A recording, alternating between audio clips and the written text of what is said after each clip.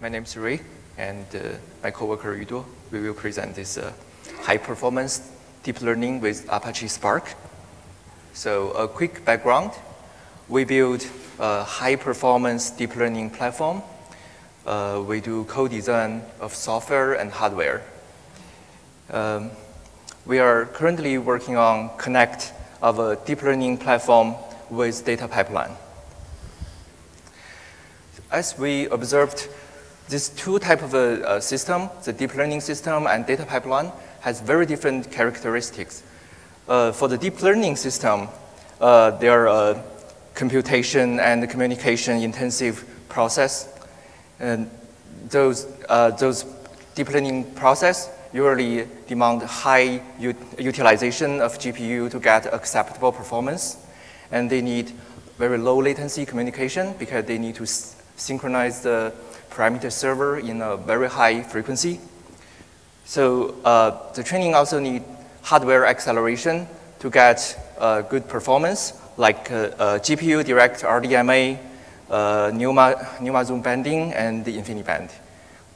Those deep learning systems usually designed to run a single instance on a system, on a machine, because those software usually try to acquire all the computation resources from the machine.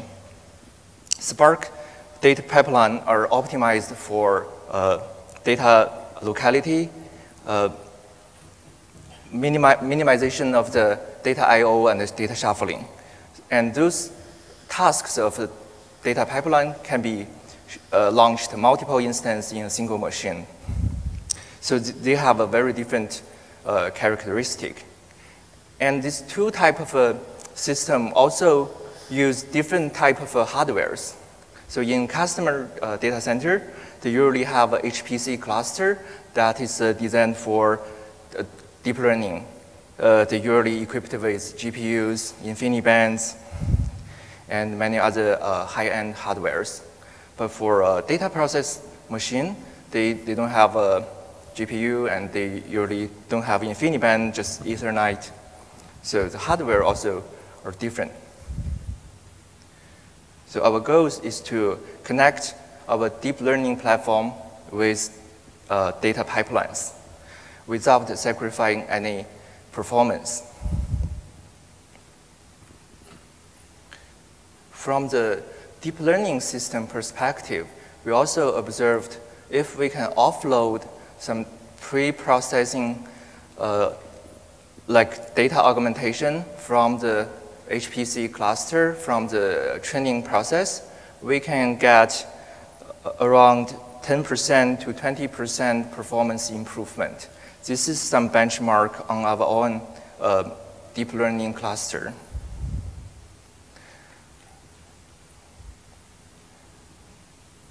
For the deep learning, we also need to do the data shuffling between each training epochs. And this data shuffling can also be offloaded from the HPC cluster, because the HPC cluster for training the network already overwhelmed by the parameter synchronization. So if we can offload this data shuffling from this HPC server, we can save the bandwidth for training. So our solution, we call it NovuForce. It's a total connected data pipeline, leveraging the advantages from these two worlds, the Spark and the HPC, the high-performance computing. We use Spark for data ingestion, pre-processing, and data shuffling. And the deep learning system we deployed as a service. And this service is highly optimized for high-performance computing. We have different schedulers. So Spark has its own scheduler, and our deep learning services have its own scheduler. And we build a hardware-aware scheduler. So this scheduler can optimize for NeMo zoom banding and also understand the topology of the cluster, how many GPUs in each zone, and how those GPUs are connected. And we share the data from data pipeline from the Spark tasks to our training services with shared memory and using the Apache Arrow format. So it's zero copied. This is our training flow. On the top, we can define the entire flow. The data from Spark data pipeline will be served into our training system, and the results the deep learning model can be saved into the model server. We have two types of scheduler. One is the Spark scheduler, one is the deep learning scheduler.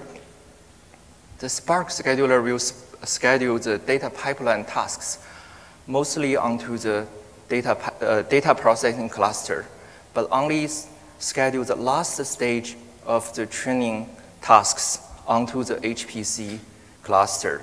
So the training data will be brought to the HPC cluster and co-locate with our training services instance, and we can do share memory there. So at the bottom is an example of the data flow.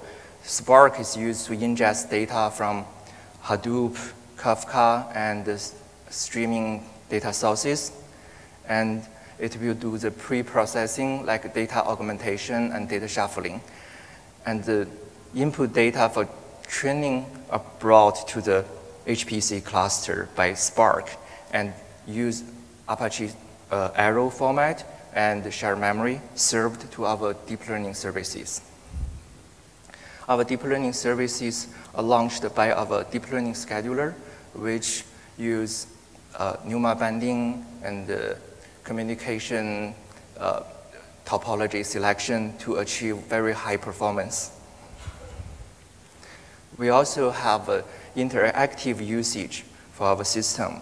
We have built some web GUI to directly manipulate our training services.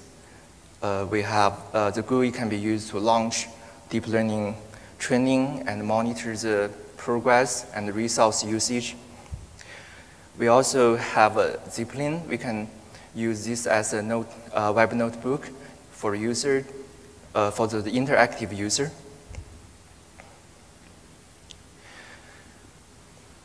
For the last stage of the task, actually, the Spark task will be scheduled to the HPC cluster, and in those clusters, we use shared memory and Apache Arrow. The tasks of Spark will write the training data into a circular buffer, and our training process will read data from this circular buffer. So this is our deep learning services architecture. On the top, we use REST API to support multiple clients, multiple types of clients, includes the web GUI and different types of languages. We have the blue box in the middle is the scheduler. It's a Mesos framework and Mesos scheduler.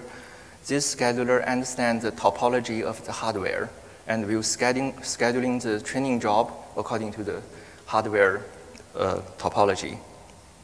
And in the worker node, we have our own executor, and we have a Dockerized training process. We do communication using GPU, RDMA, and other available communication channel. And the input data is from the shared memory and use Apache Arrow format. So this is our hardware-aware scheduler.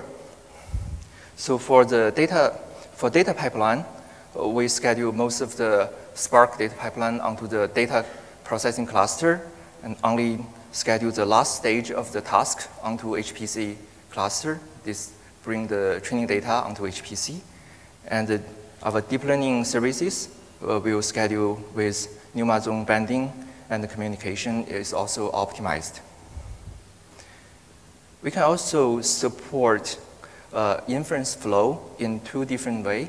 One way is our deep learning inference services can be integrated with existing Spark machine learning pipeline. The other way is very similar to the training the training scenario, we connect this pipeline and with our inference services using shared memory and Apache Arrow. Okay, I will give it to our coworker. Hello, everyone. My name is Yuduo. I'm a software engineer at NovuMind. For the second part of the presentation, I'm going to focus a bit more about high-performance deep learning training services. We care a lot about high-performance training speed. So the first thing we look at is the data throughput. For example, how many training samples can we process in 1 second? And this allows us to very careful implementation of reliable data input pipelines and data augmentations and shuffling, as mentioned earlier. And we also have many framework level of optimizations, such as using layer and kernel fusions to avoid unnecessary data movements. And recently, we've added support for half precision or mixed precision. This uses floating point 16 instead of standard floating point 32 for both tensor computations and tensor communications. This allows us to halve the total memory consumption, so we can train larger models, and we also halve the tensor communications, so we can fully utilize the bandwidth. So, and most importantly, it leverages the latest hardware, such as NVIDIA Volta GPU's tensor cores. Our training service is designed for clusters. So we design in a way we're able to scale to multi-GPU and multi-node environments easily. So we adopted a data parallel distributed synchronized stochastic gradient descent approach, where here each line stands for a worker, in this case a GPU. And the GPU first load a portion of the mini batch and do the forward backward, and then all the GPU will do the all reduce operation. After all the GPU agree on the gradients update, each will update the model, copy locally. We have implemented the two state-of-the-art all reduce methods. The first one, we're using the latest NICO library, is NVIDIA Collective Communicator Library. It's very optimized for the NVIDIA GPUs, and we chunk the messages to buckets to overlap computation and communication as much as possible. The second approach we implemented is recursive doubling and recursive halving. So we use NCCL for the local reduction and broadcast, and the CUDA-aware MPI for the cross-machine or reduce operations. So the second approach is has fewer communication steps, so it's expected to work better in the bandwidth limited scenarios. Both of the methods we have InfiniBand support, and we support GPU direct RDMA.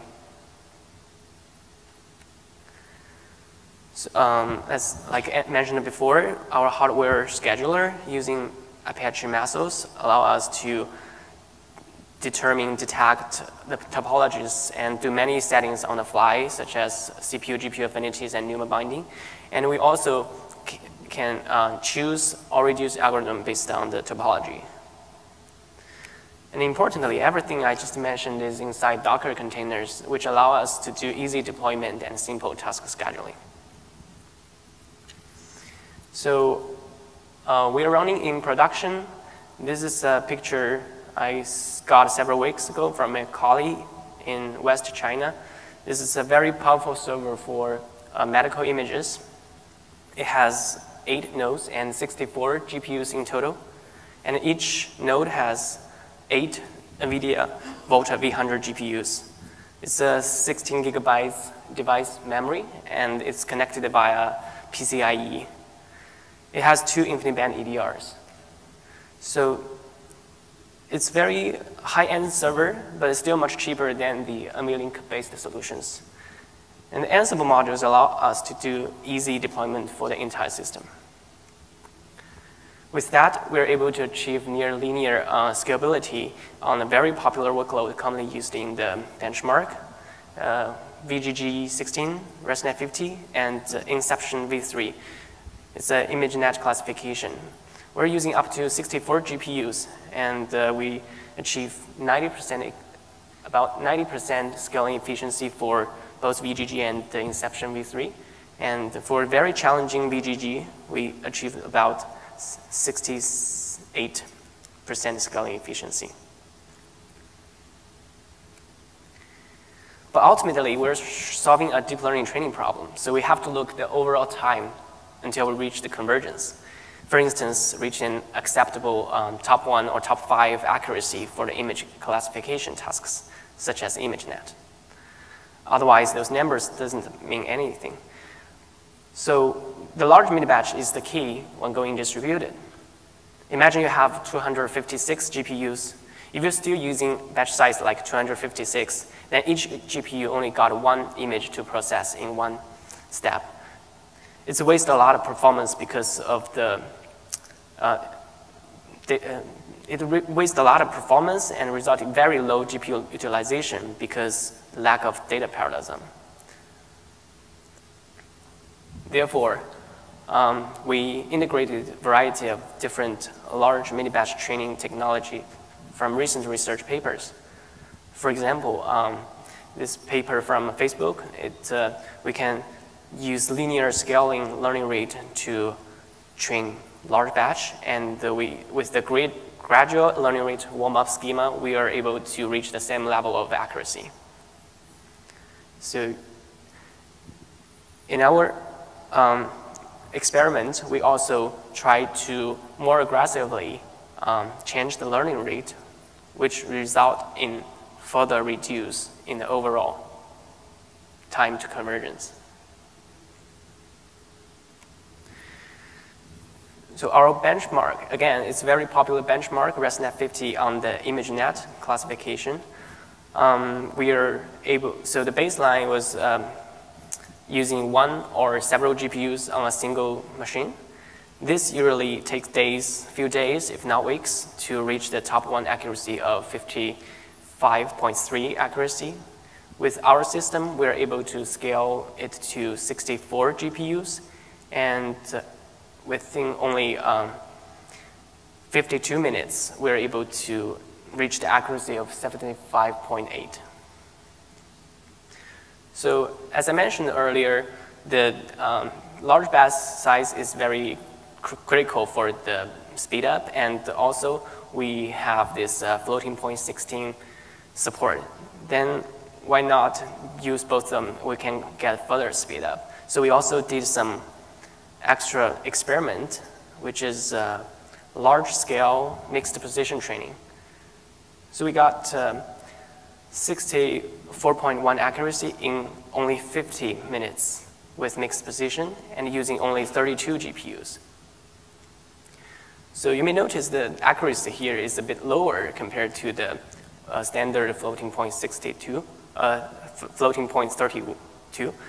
The reason is the accuracy is because of the weaker data augmentation we're using. Because the tensor core allow us to almost double the training speed and image data throughput, like image per second. While the data augmentation itself does not get any faster, it's still running on the same using CPU or GPU is same as the standard floating point 32. So in this case, we actually observed the bottleneck becoming the data augmentation. So we will, like Ray mentioned earlier, we will keep using the Spark to do the offload data augmentation, which potentially can help us improving the accuracy here.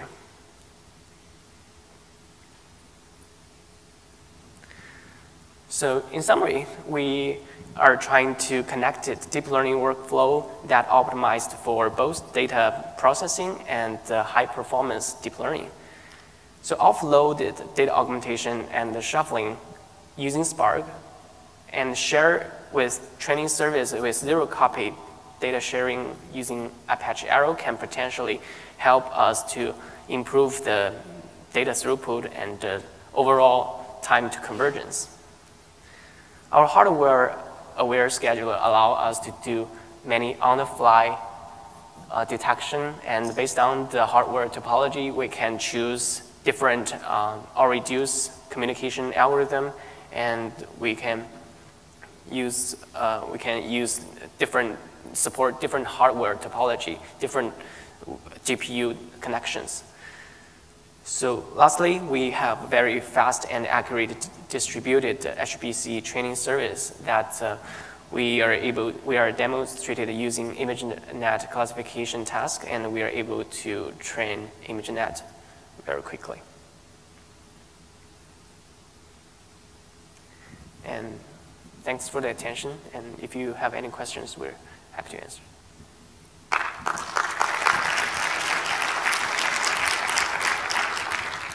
All right, we can now take some questions. If you have one, please come up to the microphone here.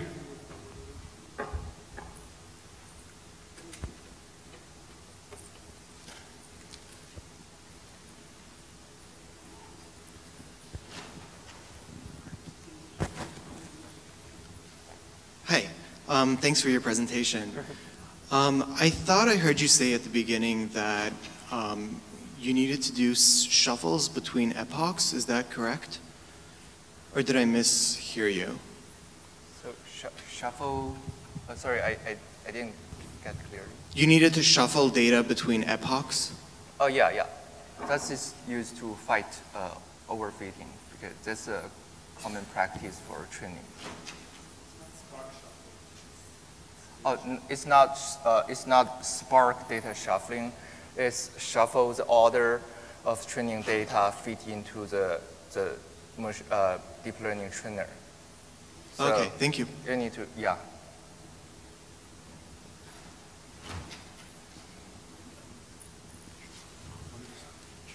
All right, if we have no more questions, let's have one more round of applause for our speakers.